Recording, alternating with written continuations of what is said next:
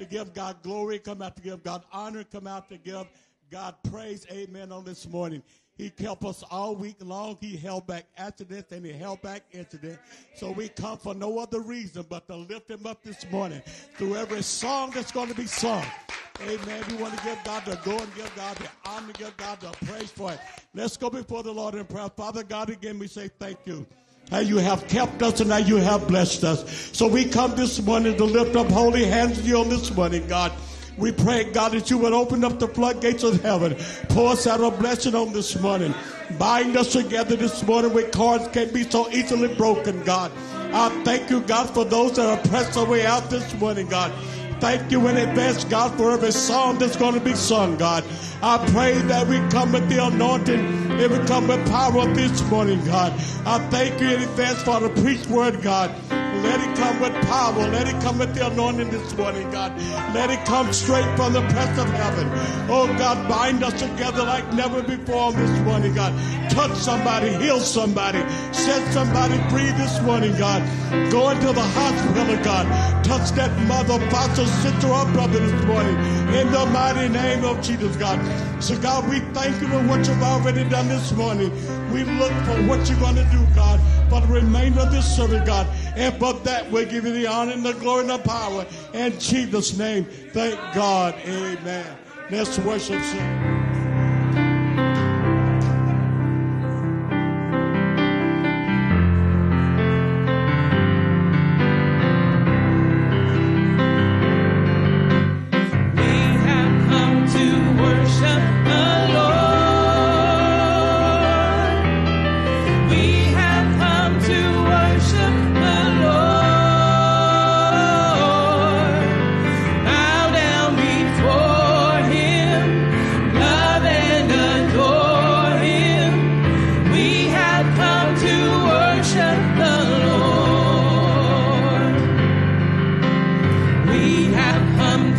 Worship the Lord.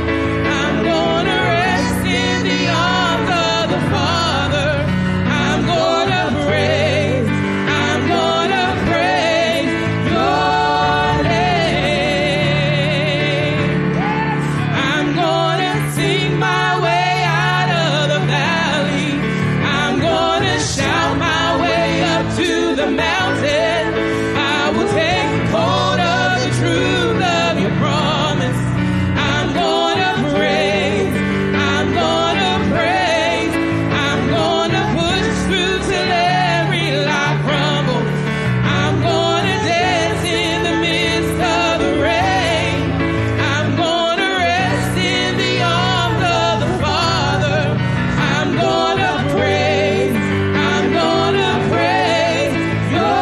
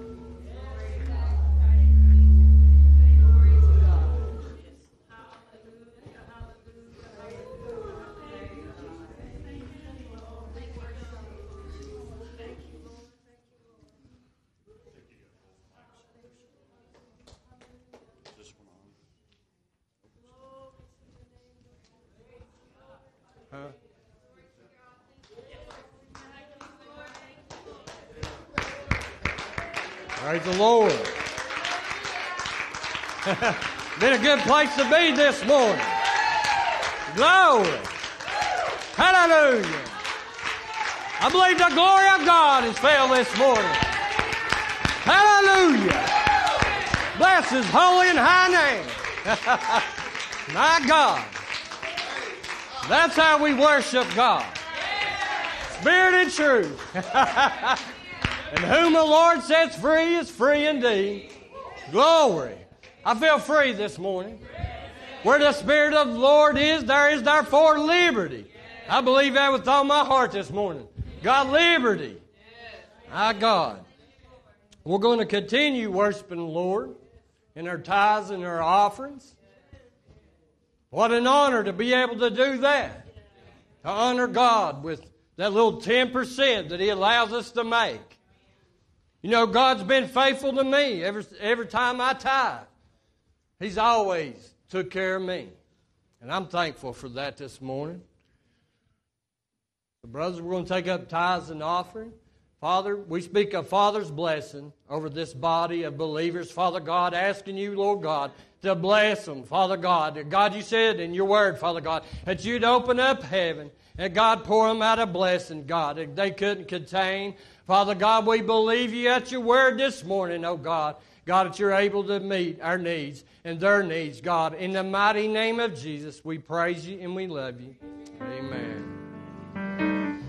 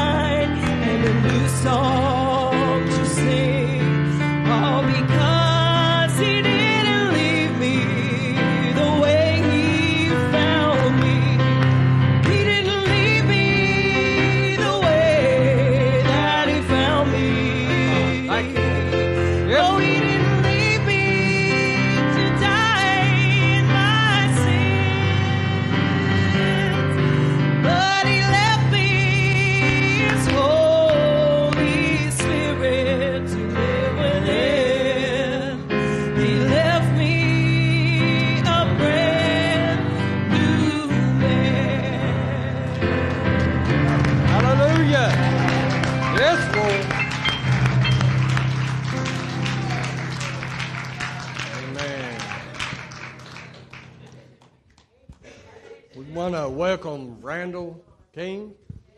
You visited the first time after at your family. You're welcome. This morning, I guess my text, everybody knows about my blood pressure. It's been fluctuating and everything, but boy, I feel so good right now.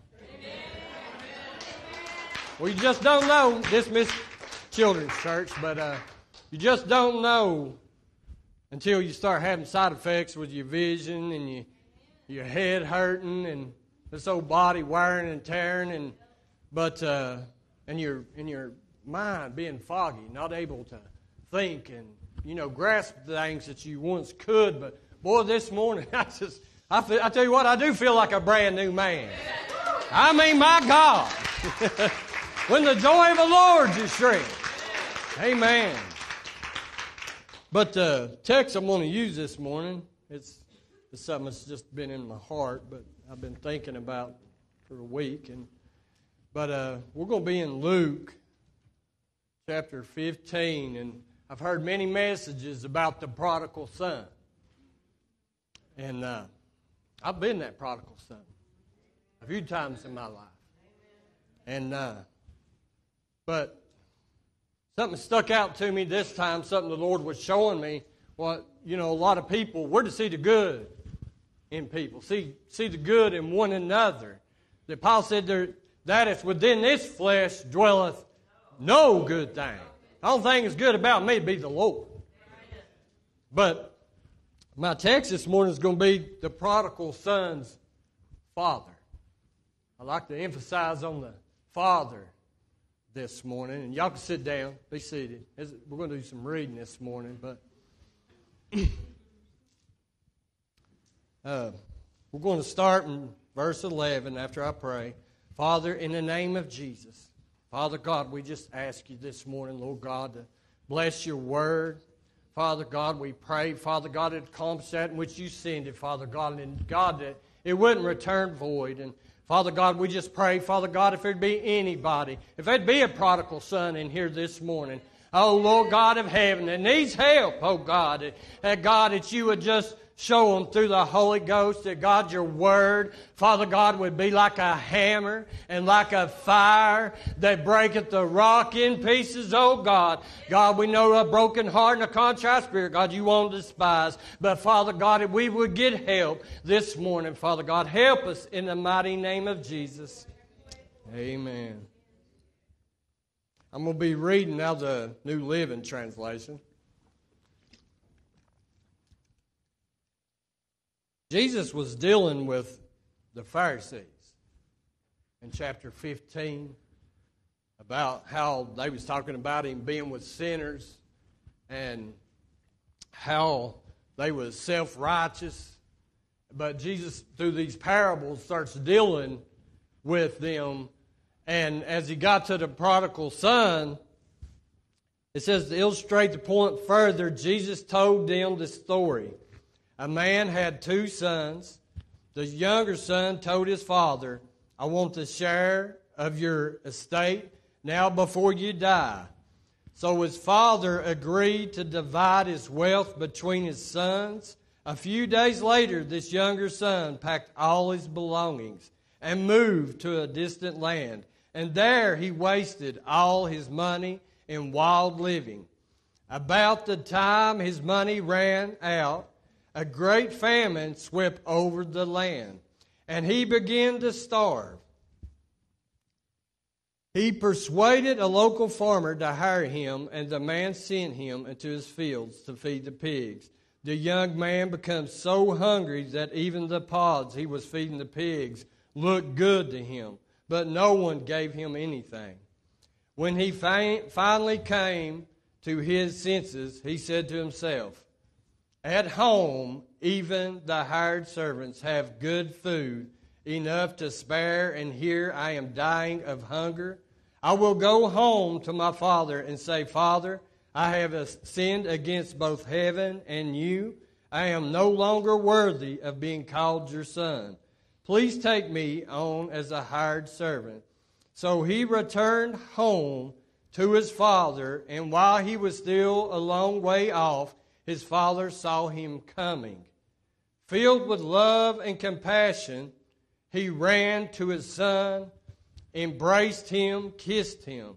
His son said to him, Father, I have sinned against both heaven and you. I am no longer worthy of being called your son.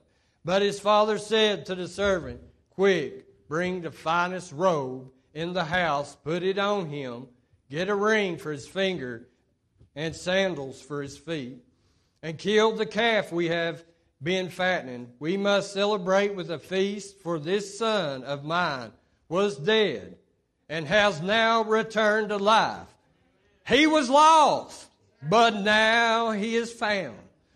So the party began. Meanwhile, the older son was in the fields working.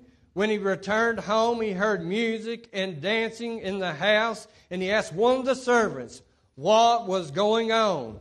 Your brother is back, he was told, and your father has killed the fatted calf. We are celebrating because of his safe return.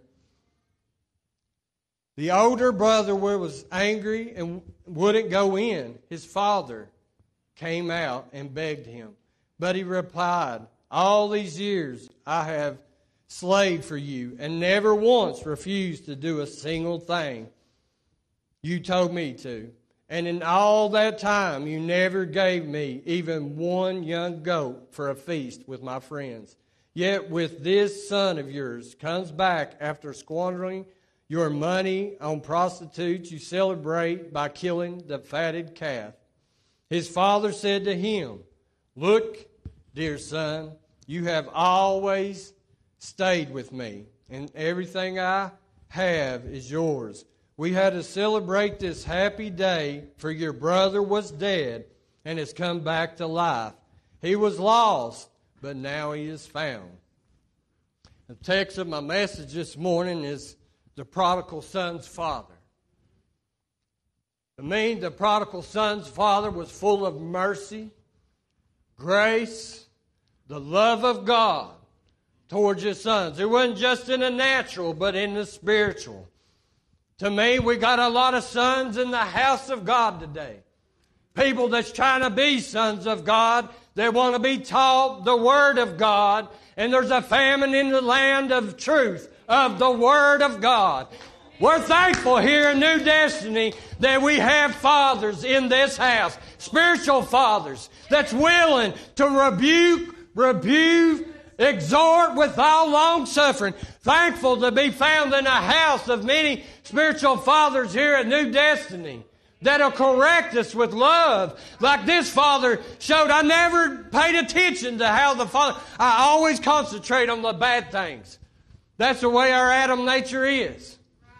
A lot of times we concentrate on what the person has done or what they ain't done. That's a carnal mind. That's an enmity with God. Because Paul said, there is therefore no good in me except Christ Jesus. The only good about me is the Lord. When we start seeing fault in people, you know how quick we are to hear something about somebody and how fast we are to judge them. Without even knowing, there's two sides to every story. I'm thankful there's a God in heaven this morning that knows the heart and the intent. Huh? My God. How quick we are to judge and see the bad in people. Instead of having a heart of love and compassion. This prodigal son's father reminded me of Jesus. Because he knew how to be a son and be a reflection of his Father that was in heaven. He knew his meat was to do the will of his Father. To finish, my goodness, works of his Father on Calvary. But of thinking about the prodigal son's father and the love he has. He never once went into, back then that the inheritance, they left an inheritance for their children. The flock, the sheep, the goats. They collected it and saved it up for the next generation, because the sons was an extension of the father's honor. Was an extension of the father's honor, that they was carrying on the legacy, the name of their father. But here's this son that squanders away. He's going to go out and just live it up. He's going to blow it all. But this father, not one time does the Word of God say, say that father said, no, you're not, or tore him down. But what I do see through spiritual eyes, that there ain't a doubt in my mind. Back then they lived in villages.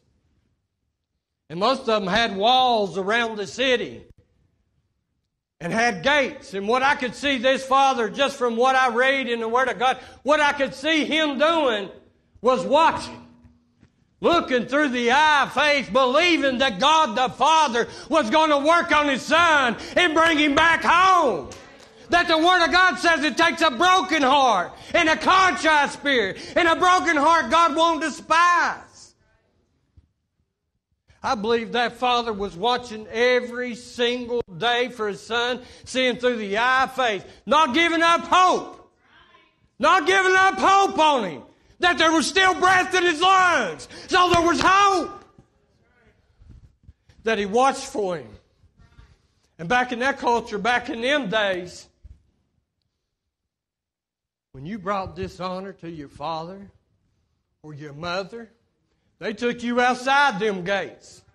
And they stoned you to death.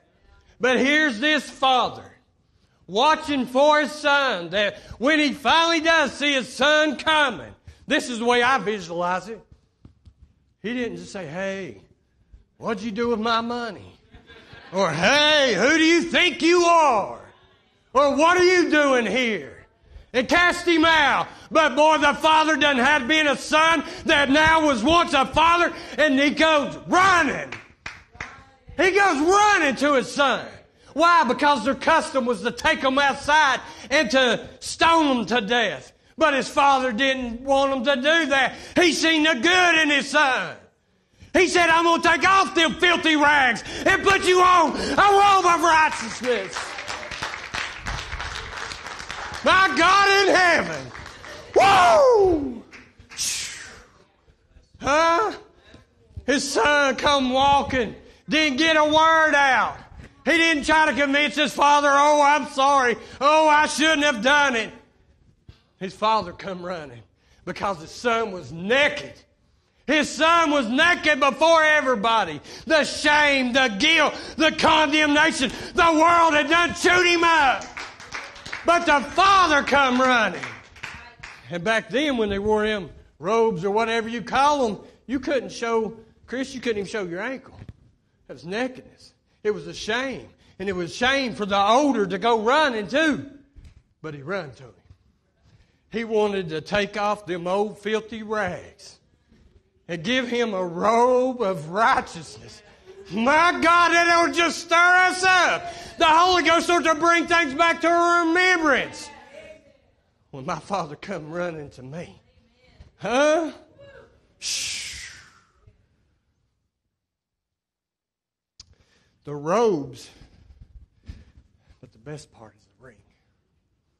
The ring that he puts on his finger. In the Old Testament, a ring like that meant authority. We also know it represents the Holy Spirit.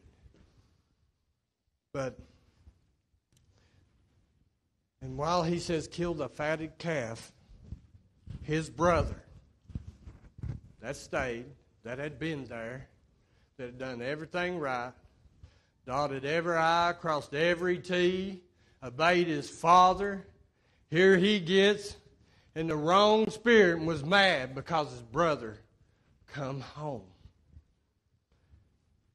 Instead of being welcoming to his brother, he was mad at his father for putting a robe back on him, for giving him his authority back. And not only did he give him his authority back as a son, he took him back in and he gave him the garment that would make him his son and gave him the authority back that made him a son. And his sandals.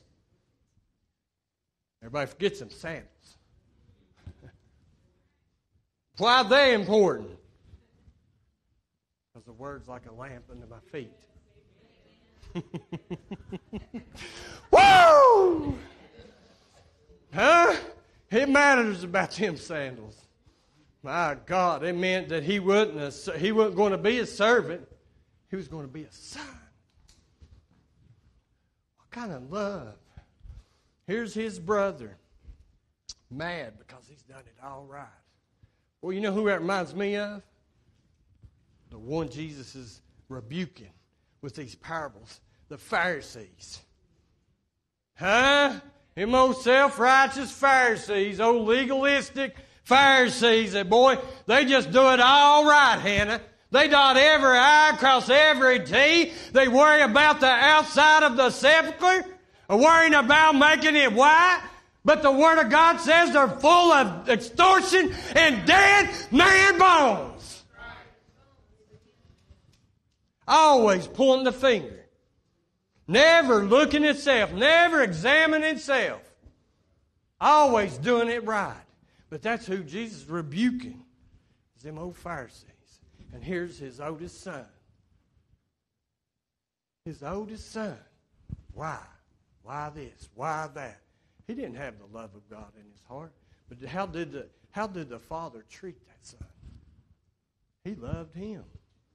He wasn't worried about worldly, material things. He wasn't worried about possessions. You know what he was worried about? He was worried about having a relationship with his son. And the son having a relationship with the father. That's what it's about. The Word of God says, though a righteous man fall 7 times. How many times in a day should he rise? 7. The Word of God says we all sin and come short of the glory of God. But I know when I was a younger Christian, when I would fall, boy, the shame, the guilt, the condemnation, it would eat me alive, and I'd walk around in shame and guilt and condemnation. I didn't feel like a son. Huh? I felt like that old prodigal son did, Chris. But as I got older, and my relationship with the Father grew through His beloved Son, Jesus, and what He paid at Calvary, that precious blood, my God. And I started to walk in sonship, realizing who He was, that when I sin and come short of the glory of God, it wasn't about the falling. It's about the getting up and shaking off the shame and shaking off the condemnation. Glory! That even when my heart condemned me, God was greater than my heart.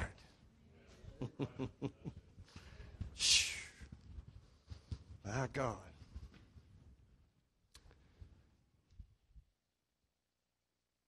I feel like this morning, if there's anybody here, this ain't a long, drew-out message. This is my heart this morning.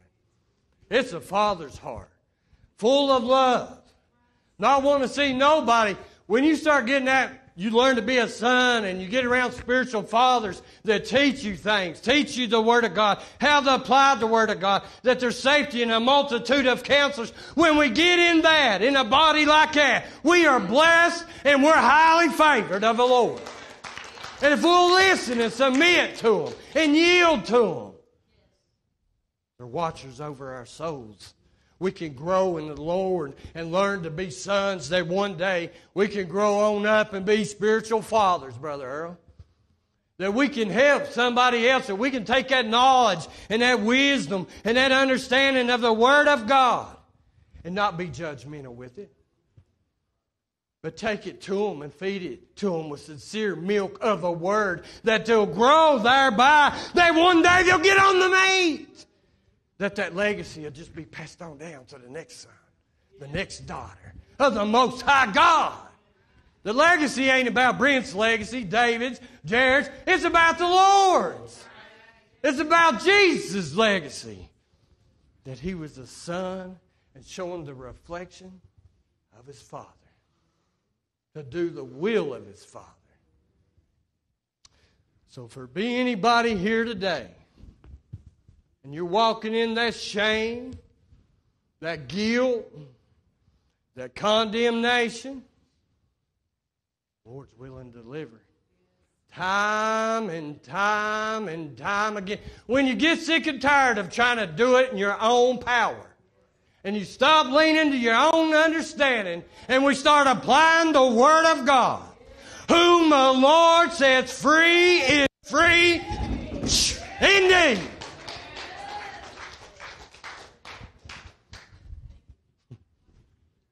I've been there. Well, I don't know how I'm going to give this up. Well, I don't know how I'm going to stop at. Get around wise counsel. Get in the Word of God. Like Pastor said the other night, prayed that sin stinks in the nostrils. That you get sick and tired of being sick and tired. God will put you in a place to where His Word is like a hammer and like a fire that it'll break the rock in pieces. I love to watch people get delivered, but I like to be delivered too. That's what it's about. Woo! Huh? And when that Holy Ghost starts bringing to remembrance the sin in your life, and then bringing the Scripture to remembrance, that's that fire, and that's that hammer, trying to break that rock in pieces. And when you get to the house of God and the Word delivered is lighting you up, praise God, boy, that flesh don't like it. But when you start going after the Spirit of God, Lord, it feels good when He starts cutting things loose from your life. Amen. Thank you, choir. If you got an area in your life this morning, woo, I'll tell you, I'm free. My God. Feeling good this morning. You ain't got to leave the same shape that you come. My God, you can put off the dead works of the flesh and go after the Spirit of God. It don't matter what you done in history, boy, that devil take you. You can't do it. You're right, you can't do it. That's what Jesus done. It's learning to be a son. That when you fall, you get back up and you shake it off and realize who you are in Him. Find out your identity in Him. But if you've got something this morning, I've seen people getting delivered up here left and right. There's even things in my mind, my blood pressure going up and down, my mind foggy, enemy in my ear. Boy, you didn't get to study this message like you did the rest of them. Boy, you didn't get to fan it out, but I couldn't collect nothing in my mind. The more I read, it was just going. And you get the devil riding your coattail. Huh? But the Lord had to remind me that I'm a son, and whom the Lord sets free is free indeed. That He paid it all by the blood. He set me free. By His stripes we're healed. But when we start applying is when we believe it. When we come to an end of self, I think sometimes as men of God and women of God, I think sometimes we think people thinks we should be this way all the time. Y'all superhuman or something? This old guy right here needs the Lord. And there's going to be times I might pray for you, but I need you to pray for me. And part of learning to be a spiritual father and to be a son is recognizing the symptoms of somebody getting sick. I ain't talking about just physical. When you start seeing physical sickness, it's usually something to do with spiritual sickness.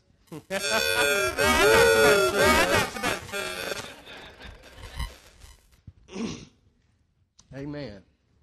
If you want to be delivered of the physical, you've got to be delivered of the spiritual. That gets to the root of it. Lord laid axe to it. That's wisdom.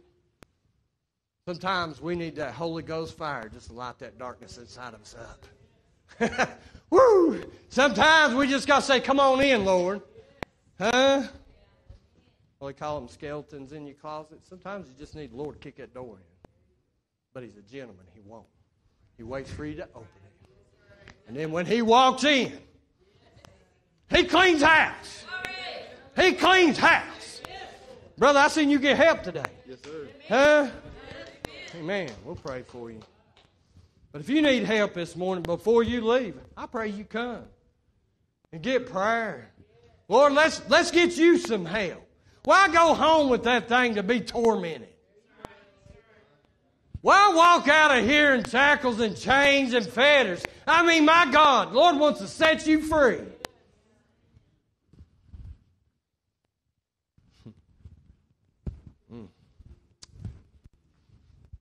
I want you to know this morning, Lord loves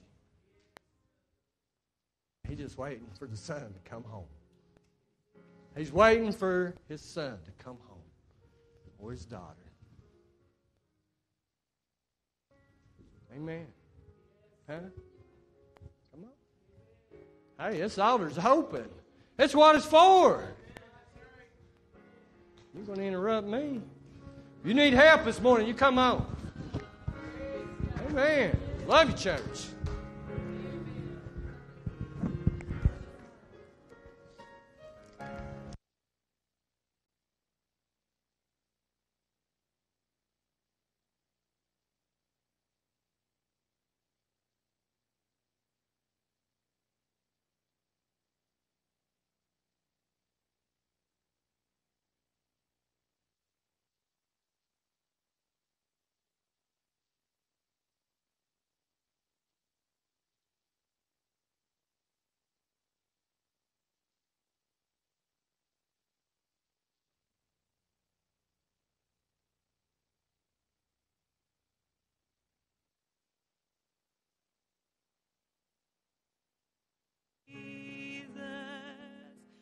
Look full in His wonderful face,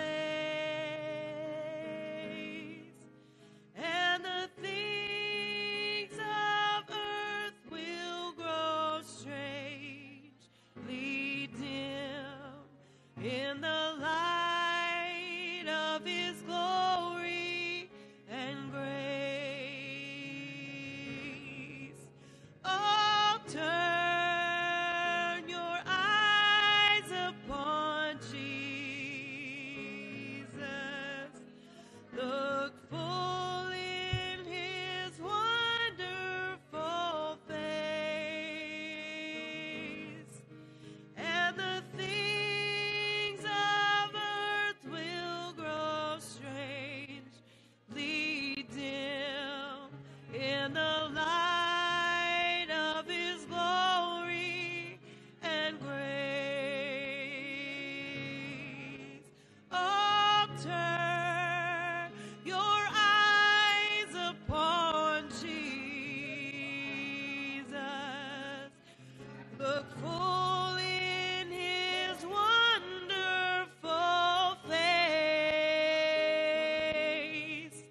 and the things of earth will grow strangely dim in the light of His glory and grace.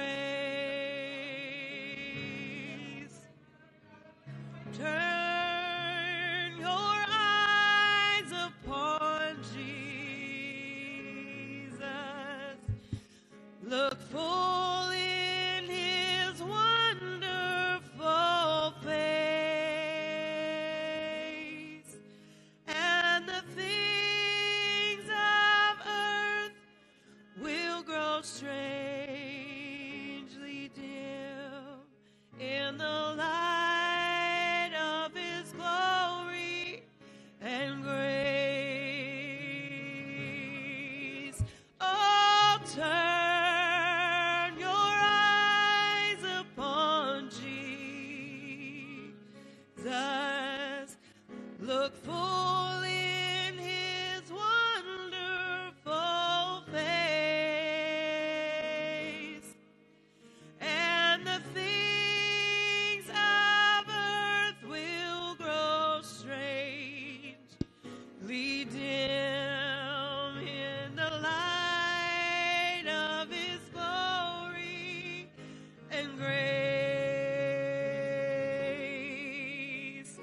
Let's turn our eyes upon Jesus. Look full in his wonderful face, and the things of earth will grow strangely dim in the light of his glory and grace.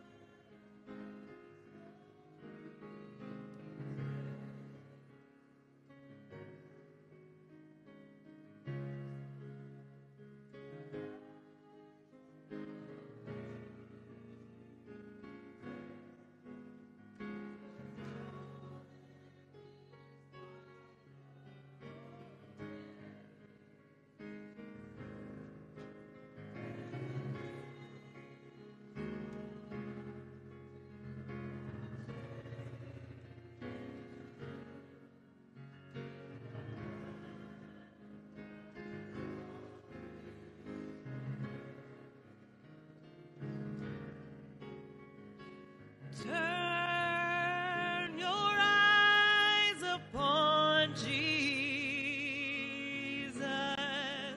Look full in his wonderful face,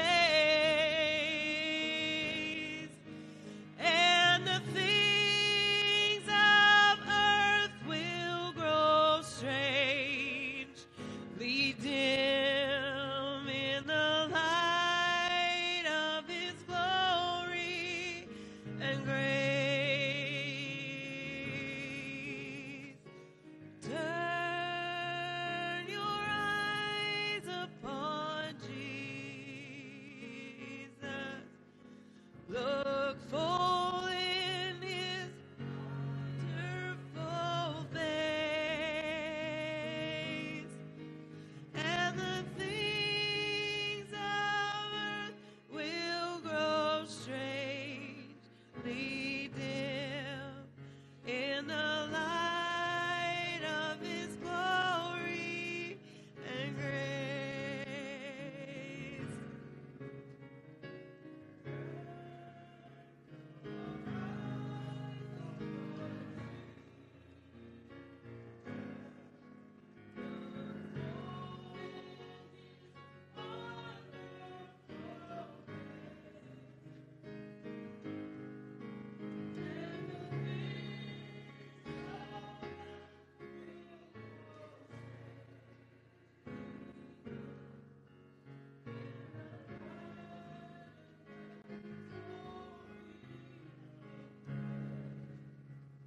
Woo! Good word, brother. Good word. You know, the prodigal son is probably every one of us at one time or another, more or less. Some of us more, and some of us way more, and some of us more than we care to admit. I helped raise 3 boys. And one thing I heard real often when my boys were in trouble was, yeah, but he, because we compare ourselves to someone else. But he. Well, let me tell you, your butt's going to keep you out of heaven. You got to get like the prodigal son. You got to be honest. Honest with yourself, and especially honest with the Father. Don't you hate to be lied to? Isn't it so much better if somebody just comes and says, I did it. I was going to do it, but I didn't get time. I mean, let's just be honest. God knows anyway. What are you going to tell him he doesn't already know? What are you going to confess that he hasn't already seen? What are you going to do that hasn't already been done? He's seen it all over and over and over. Confession is a wonderful thing. But the first thing is, be honest. Be honest with yourself so you can be honest with other people. If I don't look in the mirror and examine myself, I can't be honest with you. If I don't treat myself honestly and admit what kind of man I was and could be again, how can I give you any kind of advice? But the prodigal son was honest. He just came home and he said, Dad, I blew it. There's an old joke that says he spent all his money, and it enumerates all how he spent so much on booze and so much on women and so much on a fast car and so much on this. And when you total it all up, he had $5,000 left. And they said, well, what happened to that? And he said, oh, I guess I just wasted it. But he was honest in what he was saying, you know.